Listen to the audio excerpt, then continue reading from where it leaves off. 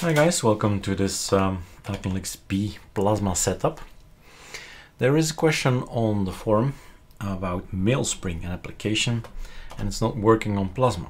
So what we do in ArcoLinux is invest time to educate you, to help you, and not that I can install every single thing out there, but Mailspring sounds like a good application, so let's install it and see what's happening.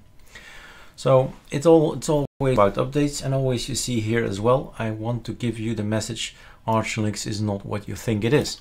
It's coming from a Debian package, right? So it is not pure Arch. Anyway, it's a Linux importation from Debian here, and we download everything, we repackage everything, and suddenly it becomes an ArcoLinux or an ArcoLinux package, and it's called Mailspring.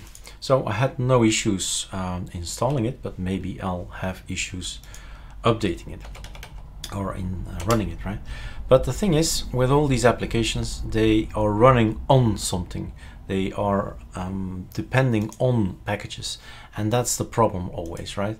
Updates come along. Why? Because people are developing, and there are always intermediary things where things can go wrong.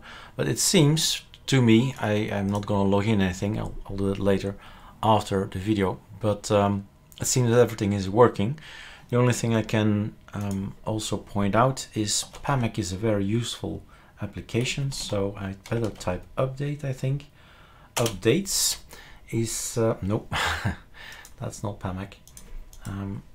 Update, this one I think, the brown one, is PAMAC, and you can always have a look at Mailspring or any other package, right?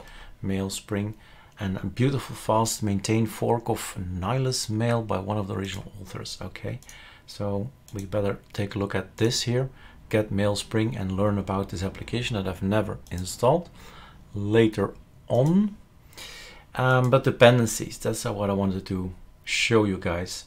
If any of these things have been updated and it relies on it, the package needs to be updated or rebuilt maybe as well. And he mentioned something about a keyring not being there.